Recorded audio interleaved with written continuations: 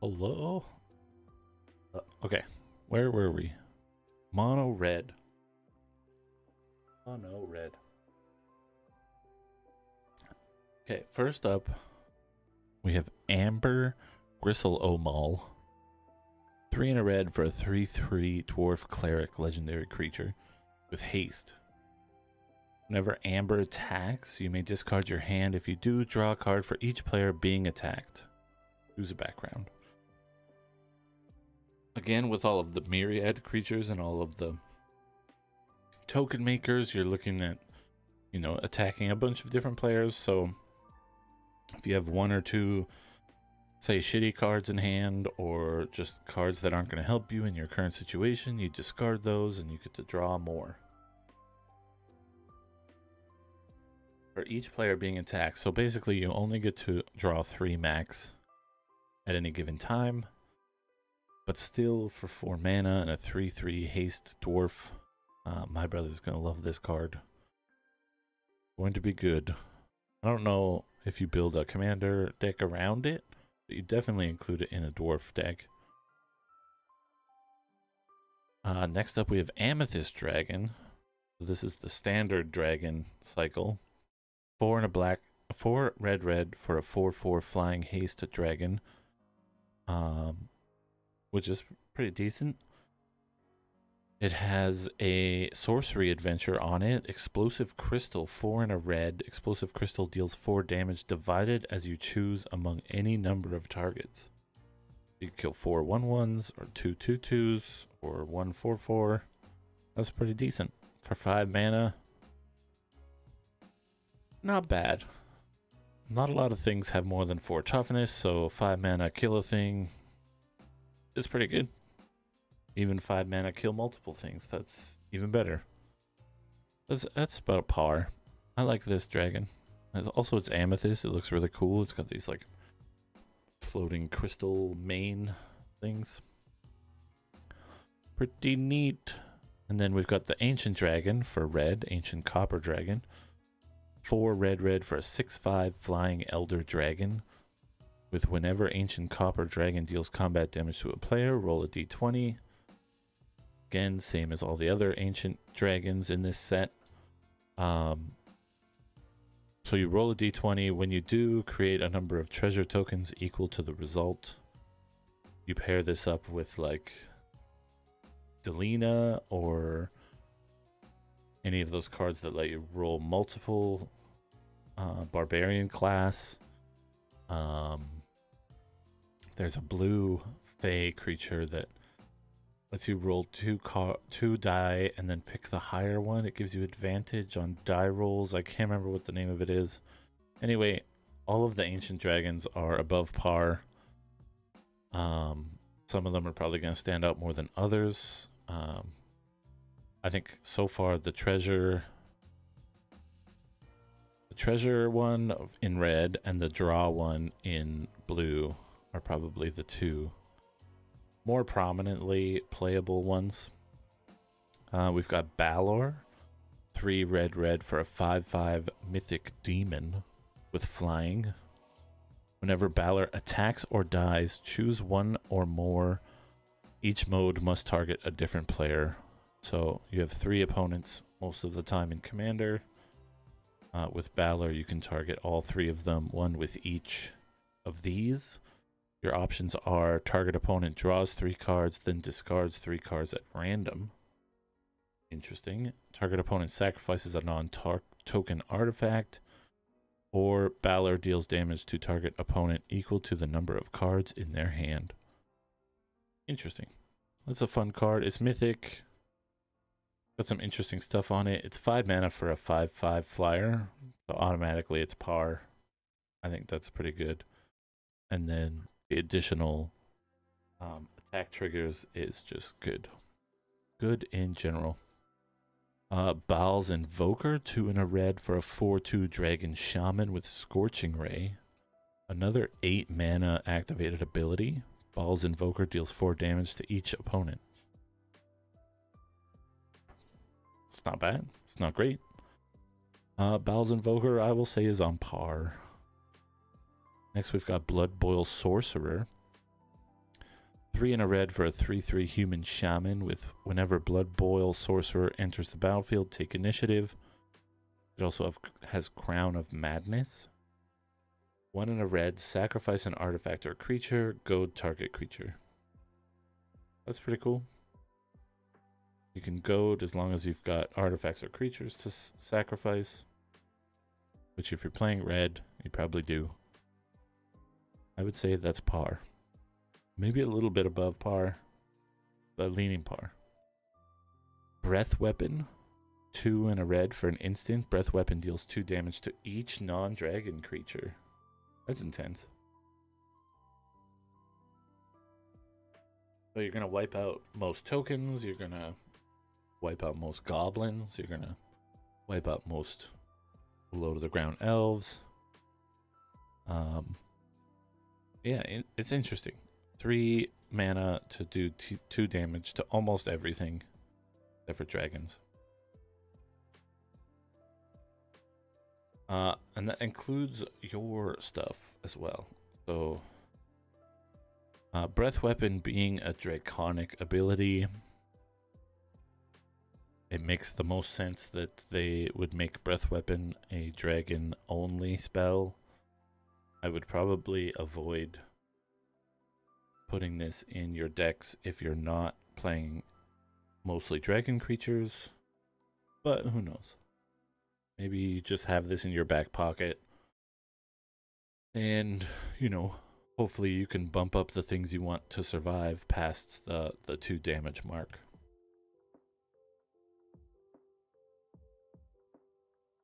I would say it's par. I think in the right deck with the right brewer, an above par card. Next we have Carnelian, Orb of Dragonkind.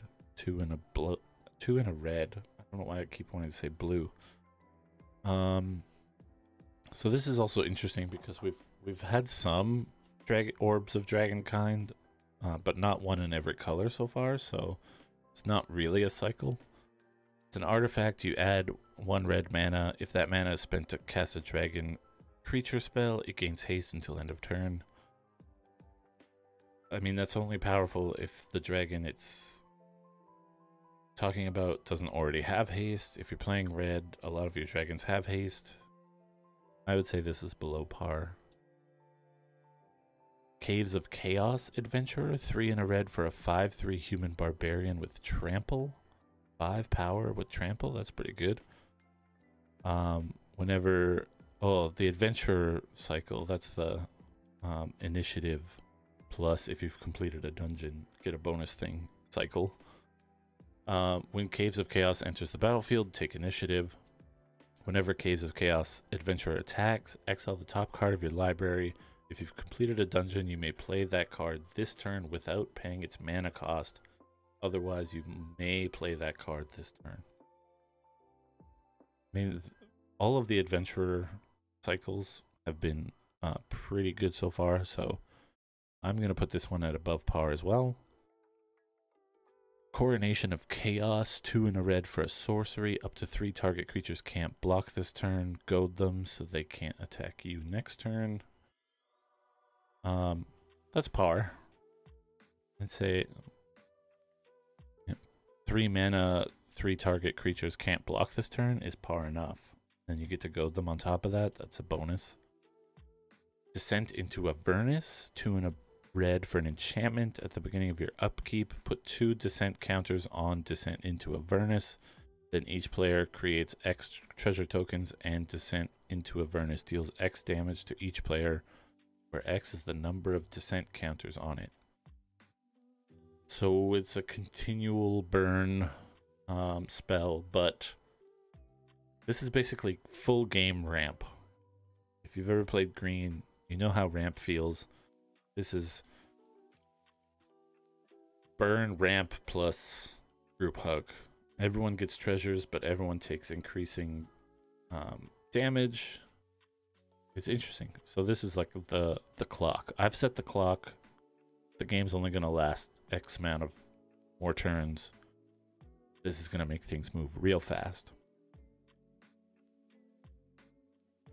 The next is Dragon Cultist, 4 and a red for a legendary background enchantment. Commander creatures you own have at the beginning of your end step. If a source you control dealt 5 or more damage this turn, create a 4/4 red dragon creature token with flying. Pretty good. Earth Tremor, 3 and a red for an instant. Earth Tremor deals damage to target creature or planeswalker equal to the number of lands you control. That's pretty good too. Above par. El Tural Survivors, 3 and a red for a 0/4 Tiefling Peasant. Trample and Myriad, so whenever it attacks one player, you can make a copy that attacks other players, and then sacrifice those copies at the end of your combat phase. As long as El Tural Survivors is attacking, it gets +X/+O, where X is the number of lands defending player controls. Interesting that there's like a couple of land cards back to back.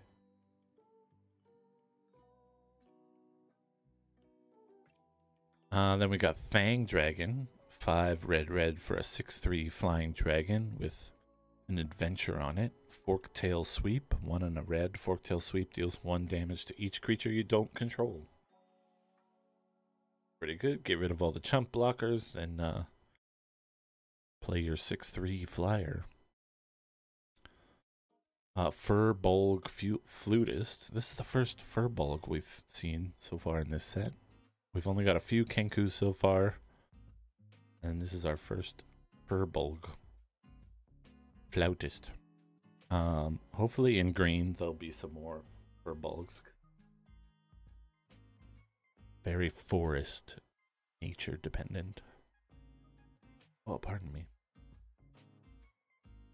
So Furbolg Flautist is 4 red for a 4/4 giant bard with enthralling performance.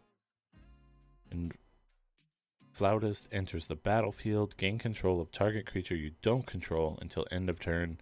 Untap it, it gains haste and myriad until end of turn. That's pretty cool.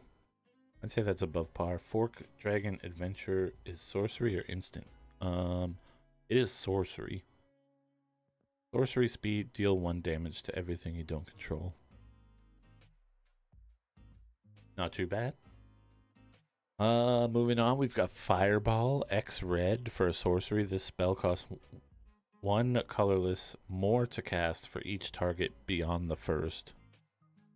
Fireball deals X damage divided evenly, rounded down amongst any number of targets. So this is red doing red damage things, dividing it up, conquering. Ganax Astral Hunter, 4 and a red for a 3/4 legendary dragon with flying. Whenever Ganax Astral Hunter or another dragon enters the battlefield under your control, create a treasure token and choose a background. Not and choose a background. It also has choose a background. This is par. It's fine.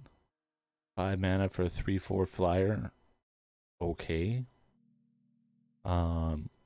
Whenever it or another dragon enters the battlefield, create a treasure. Also okay.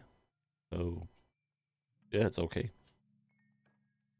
We've got Ganassi Enforcers, 1 on a red for a 1/3 elemental shaman with myriad. And then you can pay 1 on a red. Creatures you control named Ganassi Enforcers get +1/+0 until end of turn. That includes your myriad copies. You attack all 3 opponents. You give them a little buff. Not too bad. Gnoll Warband, 5 and a red for a 5/5 Gnoll. The spell costs 1 less to cast for each opponent who was dealt damage this turn. It has Menace and Myriad, which means the Myriad copies also have Menace, which is a pretty cool interaction, actually. It also costs 1 less to cast for each opponent who was dealt damage, so if you swing with a bunch of myriad creatures this turn, and then play this on your second main phase. You know, this gets kind of cheap. There is, let's see, if you attack all three, if you deal damage to all three of your opponents, then this is 2 and a red. This becomes 3 mana for a 5/5 with Menace and Myriad. That's pretty great, actually. And it's only uncommon. That's above par. Guild Artisan. 1 and a red for a legendary enchantment background. Commander creatures you own have, whenever this creature attacks a player, if no opponent has more life than that player, create 2 treasure tokens. So whenever you attack the player with the most health with your commander, you get 2 treasure tokens. We've got Gut. True Soul Zealot. 2 and a red for a 2/2 Goblin Shaman. Legendary creature. Shaman. Goblin Shaman. Whenever you attack, you may sacrifice another creature or artifact. If you do, create a 4/1 black skeleton creature token with menace that's tapped and attacking, and you get to choose a background. So just aggro red golems. You've never seen it before. This is new. And obviously kidding. I don't hate Gut. I think Gut's pretty good. Pretty fun. Looks like he's got a heart in his hand there. So, pretty scary. Oh, they reprinted Hoarding Ogre. So for 3 and a red, you get a 3/3 Ogre. And whenever it attacks, you get to roll a d20.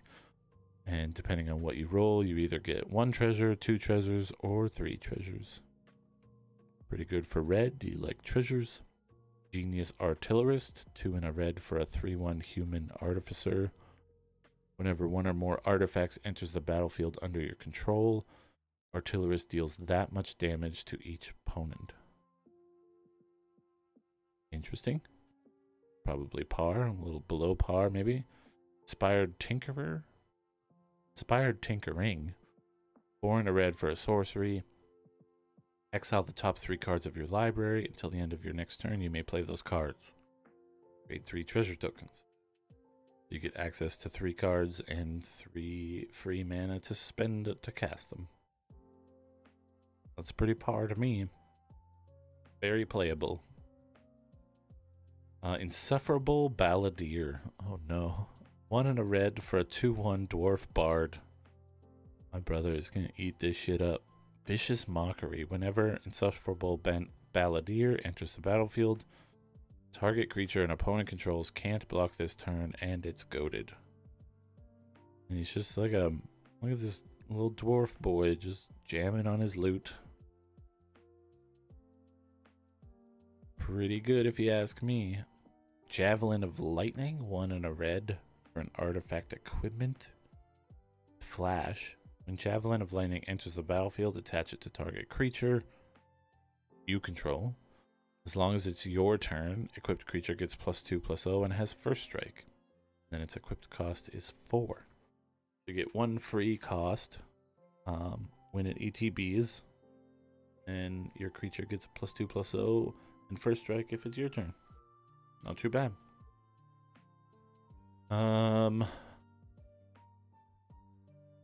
Yeah, so you want to declare attackers, wait for them to declare blockers, and then flash this out and attach it. Give it first strike. I like combat tricks in the form of equipment. It's fun.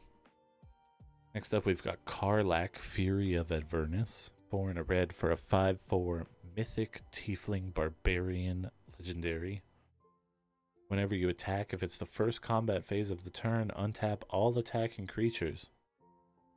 They gain first strike until end of turn. After this phase, there's an additional combat phase. That's pretty cool. 2 combats, and you get to attack with everything twice because this untaps it. Pretty good. Pretty good. Very aggro.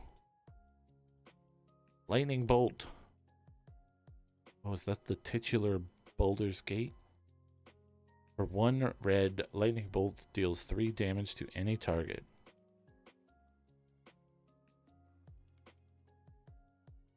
Yep, that's lightning bolt. We've got Livan, Cultist of Tiamat. Oh. 2 and a red for a 1/3 Dragon Shaman. Whenever you cast a non-creature spell, target creature gets +X +0 until end of turn, where X is that spell's mana value. That's pretty good. You can beef up your dragons with your dragon. Nemesis Phoenix. 3. WotC loves their phoenixes right now. Every set feels like has a really powerful phoenix. Let's see what this one does. 3 red for a 4/2 flying phoenix. Has 2 and a red. Return Nemesis Phoenix from your graveyard to the battlefield, tapped and attacking. Activate only during the declare attacker step and only if you're attacking 2 or more opponents. So it's super aggro Phoenix that's conditional on you being aggro towards more than one person at a time. I'd say that's par, especially for Phoenixes, that's par. Pack attack, 2 and a red for an instant. Attacking creatures get +X +0 until end of turn, where X is the number of players attacking. Draw a card. Not bad. Not bad at all.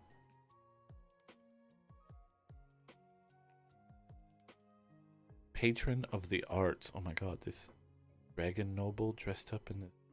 Looks like Jinx Monsoon's pleather. Oh, what was the name of that challenge?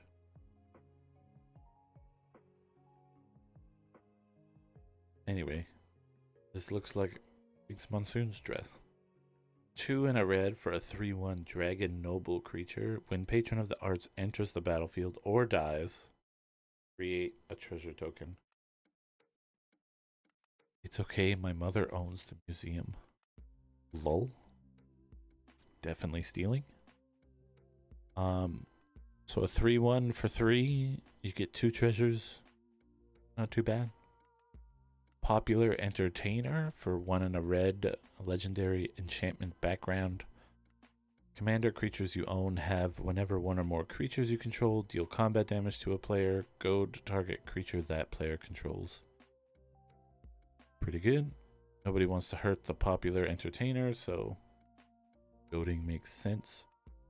I'd say that's above average for red aggro. Want to goad as much as you can. Reckless Barbarian is 1 and a red for a Dragon Barbarian 2/2. Sacrifice Reckless Barbarian and add 2 red mana. That's below average. Not great. I think it would be at par if it had haste.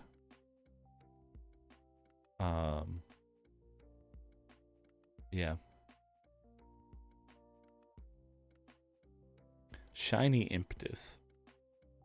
2 and a red for an enchantment aura. This is the enchantment / goad cycle. Enchanted creature gets +2/+2 and is goaded. Whenever enchanted creature attacks, you create a treasure token. So again, you want to enchant your opponent's creatures so that it can't attack you, but it has to attack. Yada yada, you get treasure every time it attacks. Pretty good. I think all of these Impetus cards have been above par so far, including this one. Stirring Bard, 3 and a red for an 0/4 Dragon Bard with Defender. When Stirring Bard enters the battlefield, take initiative. Mantle of Inspiration. Tap Stirring Bard, and target creature gains menace and haste until end of turn. That's pretty good. Defender that hands out haste and menace. At the first sign of danger, she breaks out the power chords, as the flavor text. One thing that, and maybe this is just because I like bards and I don't play red, but it's always weirded me out that they made bards red They made the Bard class red and black? Red and green. Green I can see, almost.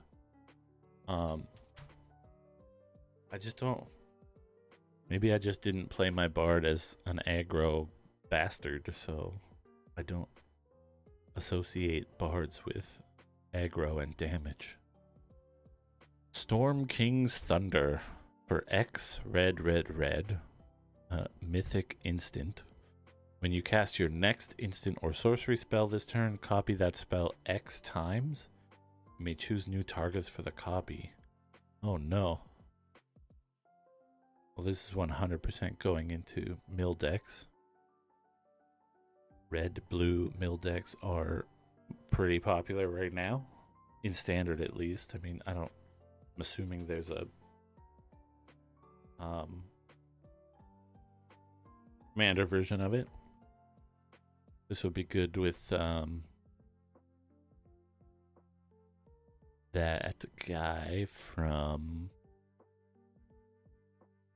the Maestros, the leader of the Maestros in his day. Next up, we've got Street Urchin, 1 and a red for a legendary enchantment background. Commander creatures you own have pay 1 to sacrifice another creature. This creature deals 1 damage to any target. That's pretty cool. A little soft. I would say it's below par, depending on the situation. Because I like to play Death Touch decks and Poison decks. And so if you were to, put this background in, say, a Finn the Fangbearer deck, then you can have Finn the Fangbearer deal 1 Death Touch damage to anything by paying 1 mana and sacrificing another creature, which is going to instantly kill pretty much everything. And it says any target, so you can even get it to do 1 damage to the player. Just keep racking up those poison counters. I think that's above average in those scenarios. I think just on the basis of dealing 1 damage to anything, slightly below par. Swashbuckler Extraordinaire. Look how badass this guy looks. 2 and a red for a 2/2 Dragon Rogue Warrior. Why does he get 2? He's multi-classing. When Swashbuckler Extraordinaire enters the battlefield, create a treasure token. Whenever you attack, you may sacrifice 1 or more treasures. When you do, up to that many target creatures gain double strike until end of turn. That's pretty cool. I'd probably say that's par. Like when everything, when all shakes out, I'd probably say that's par. It's fun. It's also got a ton of letters. But yeah. Taunting Kobold. 1 red for an 0/1 Kobold with haste. Whenever Taunting Kobold attacks, go target creature an opponent controls. So even though it has 0 power, you want it to attack so that it taunts another creature. That's kind of fun. Pozo's heart was full of courage right up until it was full of elven steel. Oh no. So sad. Next up, we've got Tavern Brawler, 2 and a red for a legendary enchantment background. Commander creatures you own have, at the beginning of your upkeep, exile the top card of your library. This creature gets +X/+O until the end of turn, where X is that card's mana value. You may play that card this turn. That's pretty cool. So you get to access to 1 more card per turn, and you get to pump something, depending on what that card's mana value is. Not too bad. I'd probably say that's about par. I feel like there's shitty versions of this and there's excellent versions of this, so the middle ground or sum total is about par. Next, we've got Thunder Wave. 2 red for a sorcery. Roll a d20. 1 through 9. Thunder Wave deals 3 damage to each creature. 10 through 19, you may choose a creature, and Thunder Weave damage deals 3 damage to each creature not chosen. So you can save one thing.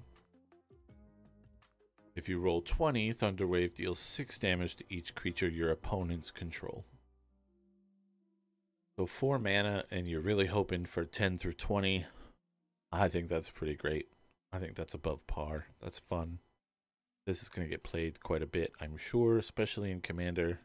Fun board wipe. Tiamat's Fanatics, 4 and a red for a 4/3 Dragon Warrior with haste and Myriad. That's pretty cool. Pretty cool, about par. Two-handed axe. Oh, red equipment. I don't know why I get so excited for other people's decks. I'm just like, oh, that would be great in this person's deck. Or anyway, 2 and a red for a artifact equipment. Whenever equipped creature attacks, double its power until end of turn. And the equip cost is 1 and a red. It has an instant adventure on it as well. Sweeping Cleave for 1 and a red. Target creature you control gains double strike until end of turn. So send your axe on an adventure all by itself. Somehow, thematically, that's supposed to work. Not great flavor. So your axe walks away, grows legs, and goes on an adventure, and then you can cast it and use it on a creature. Equip it to a creature. Pretty good. I like it. I'd say above par. Wand of Wonder. This is the box topper? No. There's some sort of promo version of this. Maybe it's launch day, re-release event promo. Anyway, it's 3 and a red for an artifact. You can pay 4 mana to tap it and roll a d20. Each opponent exiles cards from the top of their library until they exile an instant or sorcery card. Then shuffles the rest into their library. You may cast up to X instant and or sorcery cards from among cards exiled this way without paying their mana cost. If you roll a 1 through 9, X is 1. If you roll a 10 through 19, X is 2. And a 20, X is 3. You can potentially cast all 3 spells for free. At the very least, you get to cast one of them for free. For 4 mana, that's not bad. I think the more interesting thing is that one, you get a peek at some of the cards in your opponent's libraries. 2, they have to shuffle their library, so if they've already set up something, you shuffle it away. 3, they don't get to cast those spells, and the rest of them that you can't cast stay in exile. You may cast up to X instant and or sorcery cards from among cards exiled this way without paying. Yeah, so every time you pay the 4 and tap it, you get access to 3 more cards. And your opponents have to do the whole shuffle-dee-buffle-dee. I like it. Warehouse Thief, 3 and a red for a 4/2 Tiefling Rogue with 2, pay 2 and tap. Sacrifice an artifact or creature, exile the top card of your library. Till the end of turn, you may play that card. So pay 2 and tap your 4/2 to get access to 1 extra card per turn. Not great. That's below par for sure. Wild Magic Surge. Oh, there's Delina there. 2 red for an instant. Destroy target permanent an opponent controls. Its controller reveals cards from the top of their library until they reveal a permanent card that shares a card type with that permanent. They put that card onto the battlefield and the rest on the bottom of their library in a random order. Also, there's big giant mint Scamboo in the background. I need to see this card art in a wallpaper, please, Wizards. I think that's interesting. That's all I gotta say. It's interesting. Wrathful Red Dragon. 3 red for a 5/5 dragon creature with flying.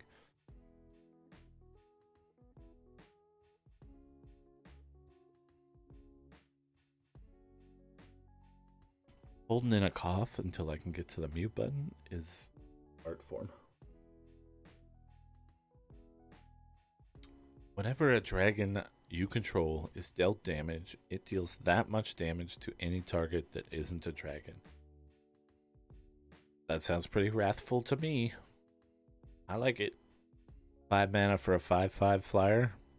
This card's above par, for sure. For sure. Next up, we've got Will, Blade of Frontiers. 1 and a red for a 1/1 human warlock, legendary creature. If you would roll 1 or more dice, instead roll that many dice plus 1 and ignore the lowest. Whenever you roll 1 or more dice, put a 1/1 counter on Will and choose a background. So Will is just your default die rolling commander.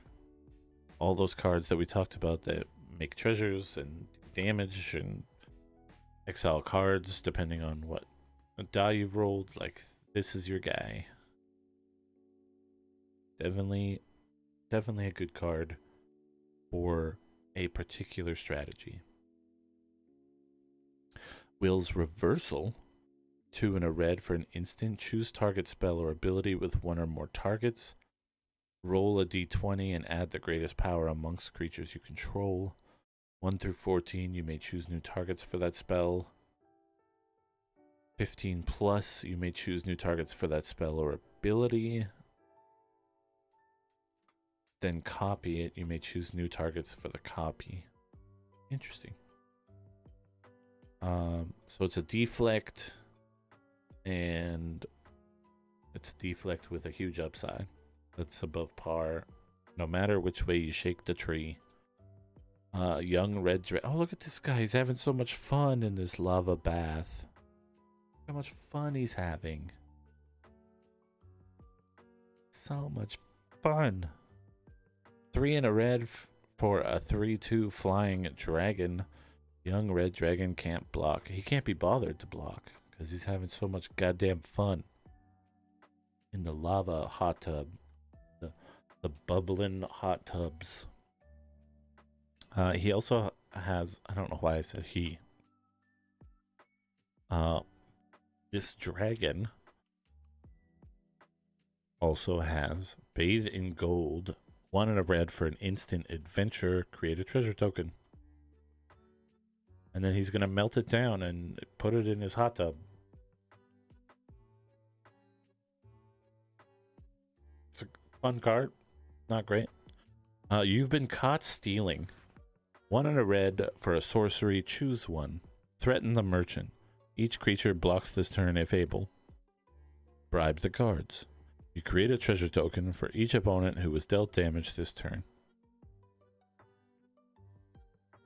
Not bad. I mean, 2 mana and force everything to block.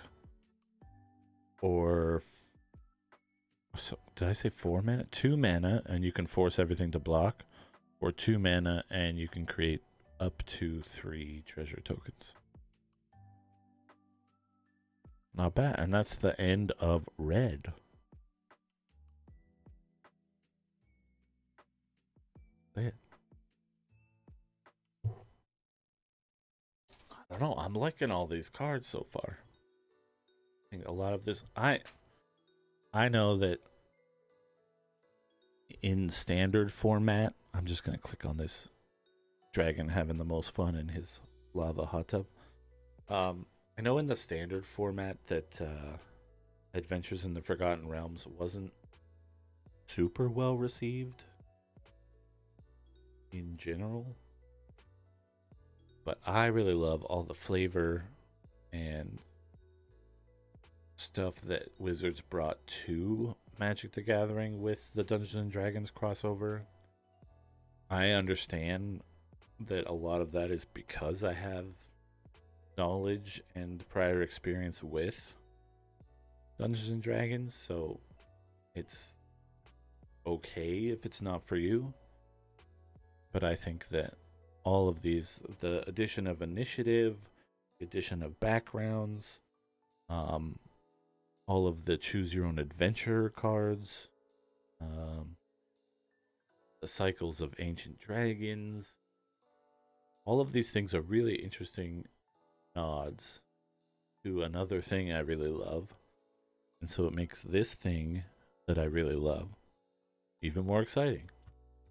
Like when your favorite band plays a cover of another band you really love's best song, and they do it just as good, if not better, than the original band, it just feels good. No one gets hurt in that scenario. Maybe not does it better than the original band, because Magic isn't doing Dungeons and Dragons better than Dungeons and Dragons team does it.